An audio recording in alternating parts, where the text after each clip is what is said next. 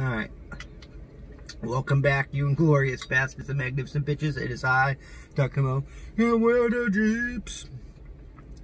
So war with China's coming.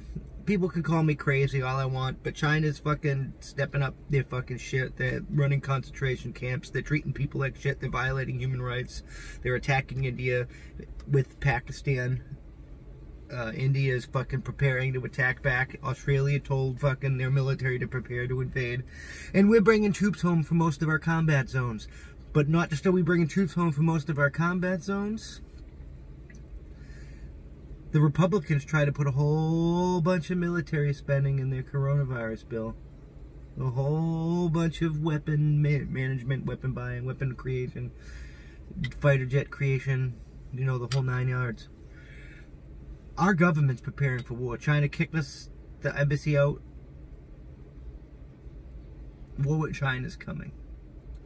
You're all worried about fucking Donald Trump. And war with the most communist, most fucking anti-human rights country in the world is coming. And you guys want us to vote for the party that supports China. Really? Democrats be crazy.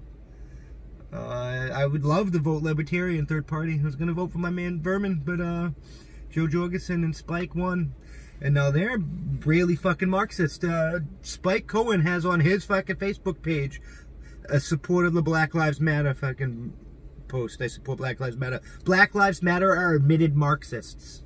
Admitted Marxists. Joe Jorgensen tweeted the fucking quote from one of said admitted Marxists. Ideology created by him. It's not enough to be fucking not racist, you have to be actively anti-racist. Well, it's not enough to not be Marxist communist, you have to be actively anti-Marxist communists. Sorry, but Donald Trump is the best choice we have. Trump 2020. I'm just saying.